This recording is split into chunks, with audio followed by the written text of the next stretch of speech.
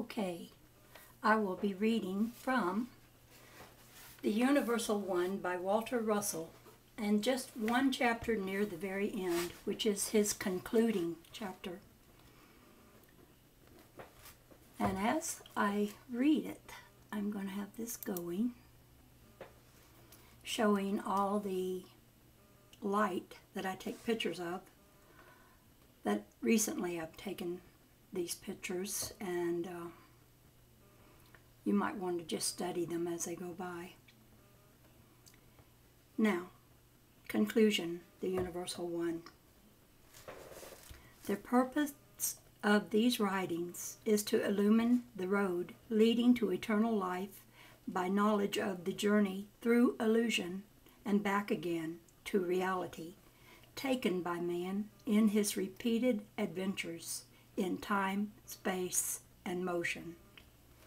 In order to illumine the way, it is first necessary to trace the simulations, reflections, and illusions of the apparently many substances, forms, and things back to their base in the reality of the one thing. In attempting to do so, it has been possible in this one volume to touch the very fundamentals, but lightly, in order to correct existing misconcepts. Even though later volumes will consider the very many effects of motion in great detail, the basic principle of the one cause of the many effects will not be enlarged upon. It cannot be enlarged upon. This brief concluding chapter is written to draw from all that has heretofore been written the one lesson that all that man calls the created universe is but an illusion of the forms of ideas thought out by mind. Ideas and their expression in form have no existences whatsoever. They are unreal. They are but images conjured up by the image-making faculty of mind in the ecstasy of thinking. Their appearance of existence is due solely to motion and limited to the effects of motion. Increased motion in opposition, and every effect of the illusion intensifies to its limitation in the simulation of non-motion in opposition of the universal white light of mind. Decrease motion in opposition, and every effect of the illusion nebulizes and eventually disappears into the white light of non-motion in inertia. Every ideal is constantly changing. Every effect of motion is constantly changing. Changing things can have no existence. On the contrary, all that man calls the undependable unreality of the unseen universe is in fact the only reality. Mind is the only real thing in the universe, and mind is all that is. Mind is the only substance in the universe. There is no other substance. Thinking mind is the only living thing in the universe. The thinking of mind is the life principle of the one substance. Thinking mind evolves ideas and registers them in form through motion. Man's physical universe of solids of matter is an aggregation of the forms of ideal thought out by mind and held in suspense for a time. If these premises are well founded, one can more intelligently answer the supreme question: what is God? If there is but one substance, one being, one mind, one force, and that one is the only existing reality, must not that one be that which we term God? If all that which we know as form is but the changing illusion of the image-making faculty of thinking mind, then God must be formless and unchanging. If there is but one mind, and man is admittedly mind, then is not the form of man unreal and the real man formless? If the real man is formless, and the image of man is but an illusion of his thinking, is not that illusion of man self-creating? And is man not also God? And are not all things also God? Are not all things the one thing, thinking out the several ideas of the one real thing in the appearance of many unreal things? Is not that which we call heaven but an image of man's thinking? If the statement herein made that form has no existence, and that nothing in this universe has time, place, or position, is in accord with the laws of motion herein formulated, then it must follow that man's heaven and hell must be illusions. If such places exist, they must be somewhere in the universe. They cannot be extraneous to it. If they exist within the universe, their existence must have dimension. If they are dimensionable, they must be subject to the laws of changing things. There is no part of the universe which enjoys the special privilege of immunity from the laws of gravitation and radiation. Man's heaven and hell are but illogical concepts of the outer mind. The inner mind rejects such unwholesome imaginings. They are traditions inherited from an age of superstition, of ignorance of nature's law, of fear, of belief in an avenging God, and of an attitude of mind which demanded the miraculous as a deific qualification. Man is self-creative, as all idea of mind is self-creative. That which we call self is but the changing form of ideal, thought out by the unchanging, formless one. Individuality, therefore, is non-existent except as it appears to exist in things of changing form. If individuality is only an effect of more or less sustained motion and ceases with cessation of motion, then individuality disappears with form at the passing point of absolute inertia in the cycle of motion. If individuality and form is an ideal only and sustained in the appearance of existence by the electromagnetic force of thinking, then that which man calls God cannot have form, nor can the attribute of individuality be attributed to him. God must be, can only be, universal. If God is universal, then all else is universal. If God is omnipresent, omnipotent, and omnipotent, then all the universe is omnipresent, omnipotent, and omnipotent. When man learns that God is mind, that mind is the one living, pulsing, thinking force, and that he is that force, then man will have arrived at another stage in his evolution. When man learns that true thinking is an equilibrium of action and reaction, and that untrue thinking is unequal and opposed action and reaction, and when he further learns that he must suffer the consequences of his unequal actions by paying the penalty through the reaction in accordance with the absolute law, from which there is no appeal to God or man, he will then think true. When man learns that all his thinking is electrochemically recorded in the heavy master tones which constitute a record of the evolving ideal of his self-creating soul, and when he finds that a badly opposed record will keep him centuries behind more equally opposed ones, he will then have a thought as to the kind of a soul he is creating. When man learns that this universe of solid things is but a reflection of the ideas of those things, and that he is but a simulation of the ideal of himself, being thought out in entirety by himself, Then he will know the ecstasy of inner thinking. Age and death are but sequences alternating with youth and life. These two opposing effects of motion are born together, but each travels a different direction along the wave of life.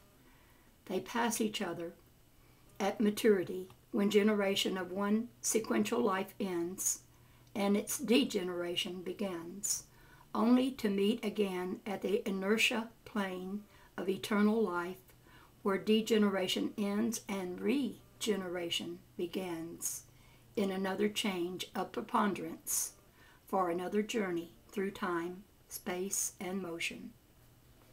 There is no death. There is no darkness. There is only life in this universe of light. God is life. God is light. God is all that is. Just so long as man looks for the God force outside of nature and outside of himself, just so long as he bows in fear to the personal deity of his early inheritance, he will be the slave of his own imaginings. To know that the universal force is mind, and that man and all else that is mind, is to inspire man with the ecstasy of inner thinking. The God force speaks to inspired man of inner thinking in the universal language of light, which all may understand when they but desire to understand. Few there have been, but countless numbers there will be, who will know the light of inner thinking. Gautama the Buddha knew it faintly, as Mohammed later knew it. Abraham dimly visioned it. Jacob knew the light less vaguely. The symbol of the Shekinah was his ecstatic visioning. Moses knew the ecstasy of inner thinking in greater clarity. Abraham lived again in Jacob and in Moses and again in David. David and the prophets of his primitive day knew the light more clearly still and left a symbol of the seven lights so that others to come might know that they knew tonal laws of evolving and devolving things. David lived again in Jesus. Jesus the Nazarene knew the universal language of light in all its fullness. He knew the ecstasy of inner thinking as no man has ever known it. He knew the structure of the atom as no one before or since has known it. Jesus knew the universality of all things, the oneness of all things. He gave that knowledge to the then dull-witted, brutal, lustful, loveless world in his much-needed message of brotherly love. He lived again in John and Paul and Polontius and all those messengers who knew the light of universal thinking. In Jesus' day, man was not ready for the fullness of his mighty teachings. Man was still new. He was still in the ferment of his intellectual brewing, still searching for the avenging God of tradition to whom he could appeal for preferential rulings. Jesus gave to man the one great message of all time. He taught the universality of all things in the white light of the Universal One of impartial love, from whose rulings there is no appeal, but only a few could faintly understand. Today the world is ready and eagerly awaits the completion of his message. When Jesus said, "I have yet many things to say unto you, but you cannot bear them now," he referred to his complete knowledge of the universal force. When he further promised, as recorded in the 16th chapter of John, that the Spirit of truth will again come to guide you into all truth, and he will show you things to come, he prophesied the completion from time to time of his unfinished message as evolving man is able to comprehend that message. The illumination of the immaculate light was complete in Jesus. Those messengers of the light who will complete his message to man will comprehend the fullness of his anointing in the light from his words. All things that the Father hath are mine. Therefore said I, that he shall take of mine, and shall show it unto you. Jesus gave to man sufficient unto his day, and wisely withheld that which should be for another day. That which is herein translated from the light, and that which is yet to come, will be for the day of man now dawning. All who desire to know the light of universal thinking can know it when they can but comprehend effects of cause sufficiently well to recollect from within their inner minds the light of cause. When that day comes to man, he will then know that everything that is must be of everything else that is. Nothing can be of itself alone. There can be no two of anything in the universe, two substances, two minds, or two beings. All things are universal. One. And then there's a diagram that shows the one in the center, and it's a spiral. The creating universe appears from the one and disappears into the one. And this is something else he wrote. And now it will be well to pause for a time in the ecstatic work of translating the immaculate light of universal thinking into words for which man has made no words, to the end that man may assimilate that which is herein written down, and thus prepare himself for further revelations of the light. Consider well these words, for by knowledge of universal cause alone can man hope to comprehend universal effect. Faith and belief will in no wise open the doors of heaven to man. They but point out the path which leads to them. Through comprehension alone can man hope to know the language of light. And when that day comes to waiting man, then will he know that truth, beauty, and love in equilibrium are the very foundations of universal existence. I'll read that again. And when that day comes to waiting man, then he will know that truth, beauty, and love in equilibrium are the very foundations of universal existence. When he acquires the stability of perfect balance in his thinking, then will he be ready for the light and for the ecstasy of universal thinking in the knowledge of all things, and for all power within universal limitations, and for all presence in unity with the one. I read several of Walter Russell's books on my site. I think I ran out of pictures here. Back to library. Let me get some others going.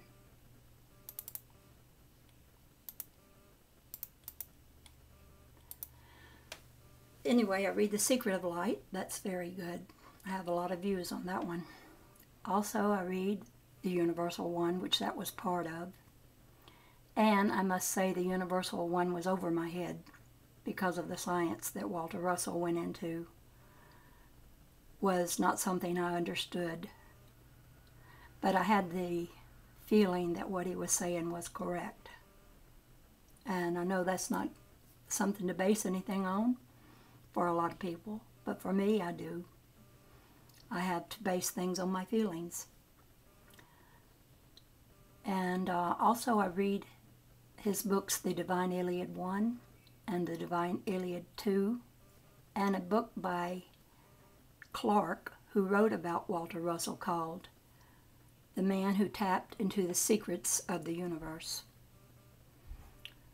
Well, I've been getting pictures of this light and haven't seen it anywhere else.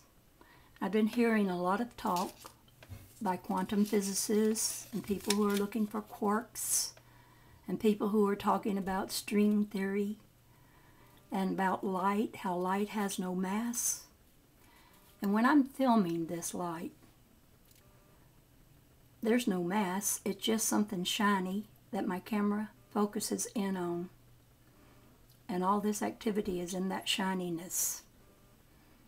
And it exists in empty space, or what appears to be empty space, although I am concluding that space is not empty at all.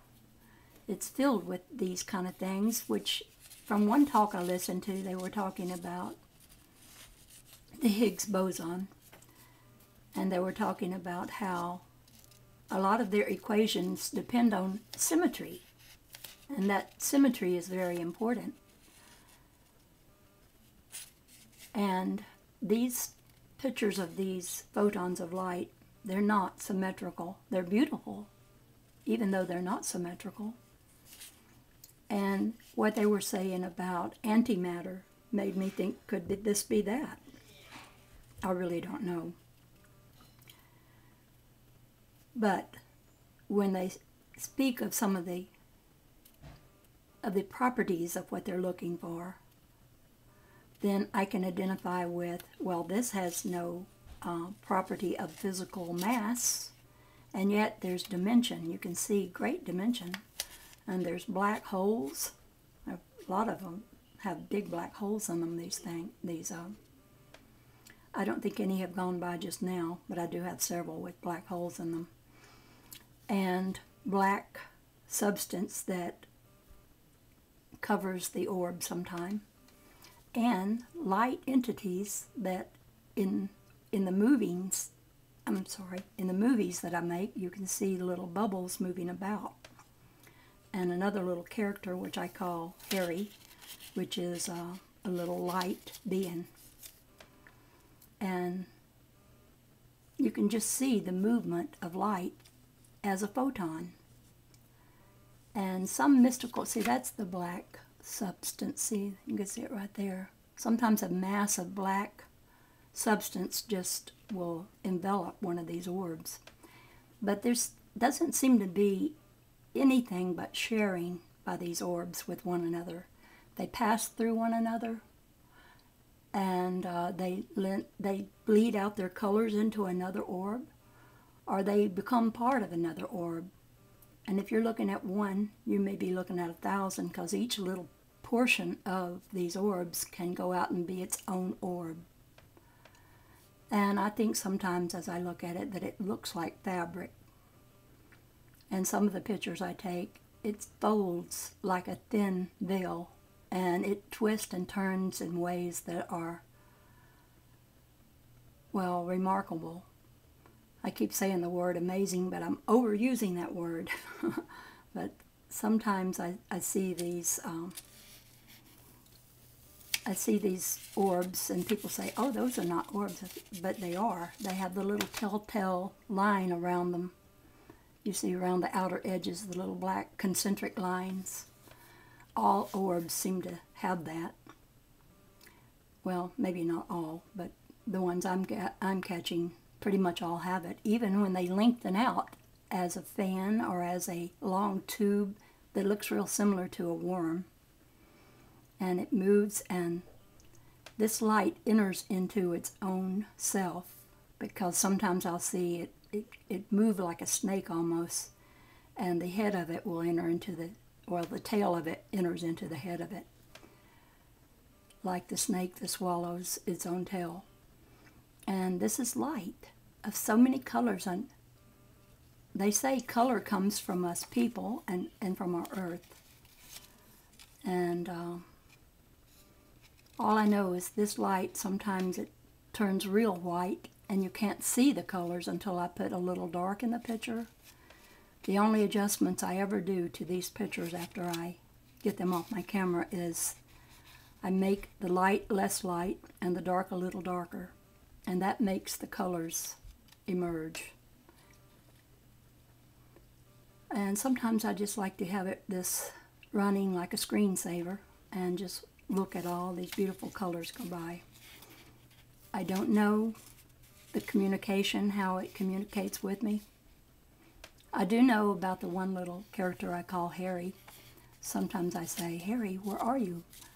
and he appears, but he doesn't always. There are times I call for him and he doesn't come. But that's the only kind of communication I have with this light, is with that one little character. Otherwise, I just look at it fascinated at what it will do next. And I've seen a lot of different things over time come into the light. Light carries little things within itself. And I think it's very responsive to the observer of the light. Let me go back to the library and I want to show you. I want to show you the one called The Ring. You see this one right here. I'll put it on play. This is a little photon of light that comes directly out of the light, and it's sort of teardrop shaped. Well, one day, this ring started coming in from the light in the teardrop shaped orbs. And I just watched, and no day before had I ever got rings coming through in that portion of the light. That was the only day, and since then I haven't gotten one again, but I do see the ring. It embeds itself in the bigger orbs that are further out. See if I can come across one.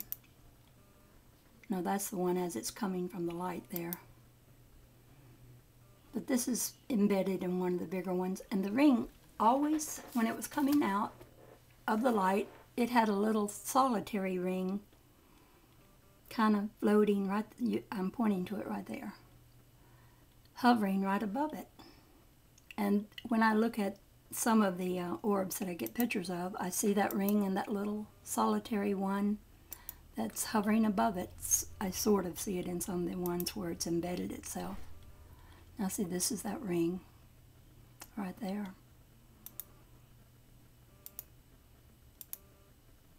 And there it is again. You can see the ring.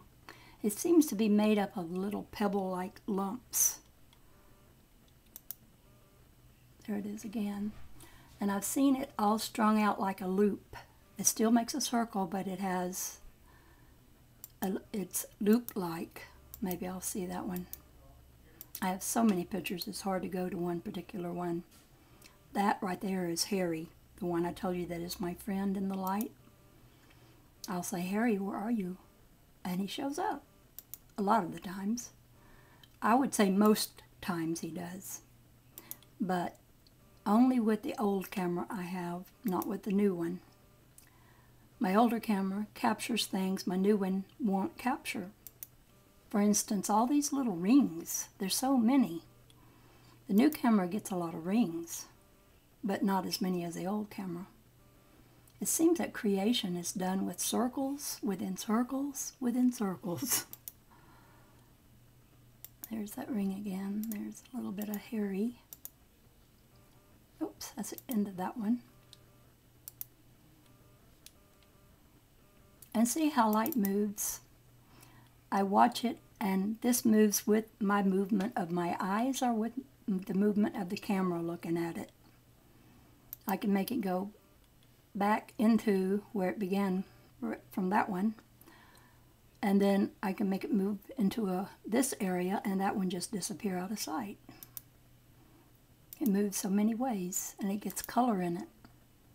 And I believe this is this is light that hasn't been seen this way before. I could be wrong because I don't know about everything that scientific adventurers are doing right now. I did see an artist who did get a real colorful picture of orbs that look real similar to the ones I have. All day long I could take this picture of this big orb of light, and every time it would have colors arranged differently somehow.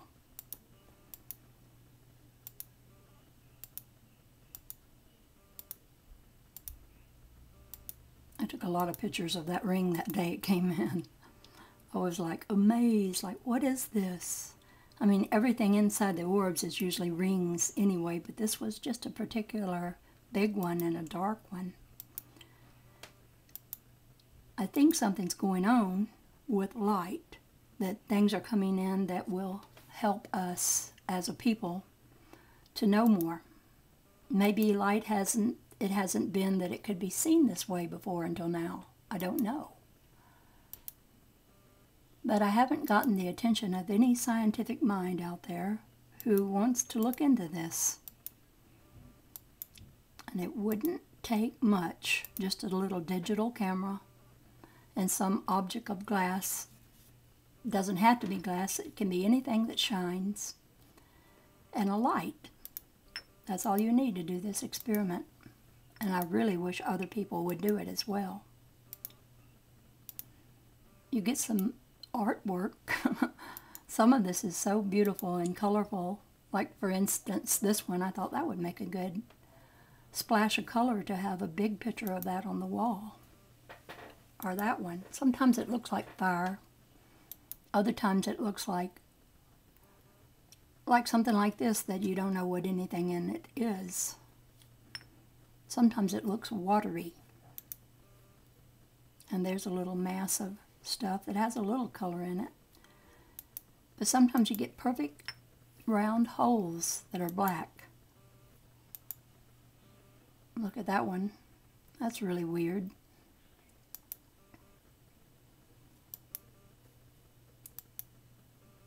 I'll go back to that one. That is a little character that I see in my old camera, which is a artifact stuck in one place in that old camera because it always shows up in the picture in the same spot. But this is my new camera, and it's got that character in it. So whatever's in my old camera shows up as a character of the light, even with my new camera. And see, this new camera catches a lot of circles too. And all this background that's fuzzy looking, a lot of that looks circular-like. This is another of the artifacts that showed up with my new camera, and it's definitely definitive. I call it the double-jointed artifact because it looks like it's got a joint here and one there. And this was taken with my new camera, but it's in my old one as a artifact. There it is again. When I saw it, I couldn't believe. I thought, wow, this is my new camera, and I'm getting that.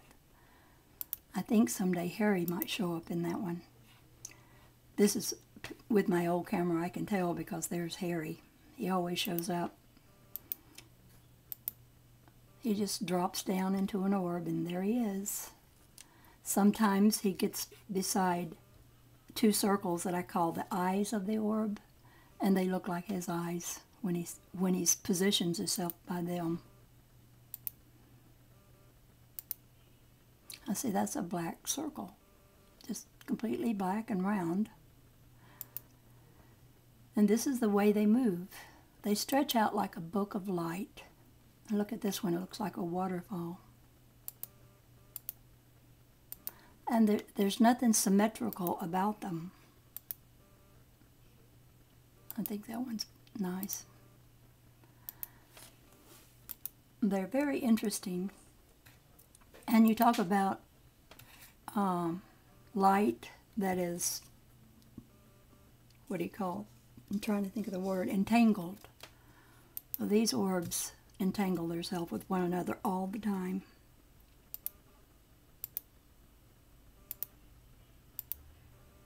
And sometimes, look at that one, it'll start out ribboning itself like a long ribbon, or maybe like a long worm. But any part of the orb can bend and flex all kinds of ways like this one did here. And this is traveling, and you can see its little light emanations as it travels. And it's picking up colors. And sometimes they're very holy. They're full of holes. This one's almost circus-like. It's like a big orb is coming down here, like coming down the slide. And look at the color of that one. the green, purple, and pink all mingled together. This was the sky in a picture that I found on the internet. Someone said, took a picture of it because it was so unusual looking, and I thought, my goodness, that looks like one of my orbs. So I took this picture. There's another one. This is my most perfect black hole that I've ever captured in any orb, was this one. And I thought, wow, what is it? And there's another black hole. That's a little character that's one of my artifacts. In my old camera, sometimes the orbs are pentagon shaped. And the colors, they change from second to second. From nanosecond to nanosecond. Often, I snap a picture because I like the color real well, and before it snaps, because my camera isn't real fast at snapping, before it snaps, the color changes. And see how it looks like folds of fabric that just drape themselves this way and that way?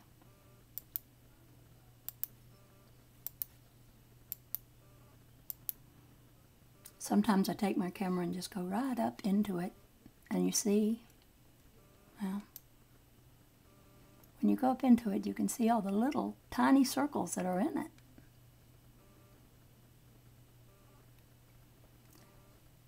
Circles within circles within circles. Well, I'm getting at 36 minutes. I'm going to have to close. Before I do, I will take you into a real pretty colorful one. And I will end right here, and I will say, this is the Dove Lady, over and out. Love to hear from any of you who wants to leave a comment, or anyone who has an opinion of what they think I'm looking at. This is the Dove Lady, over and out. Bye-bye.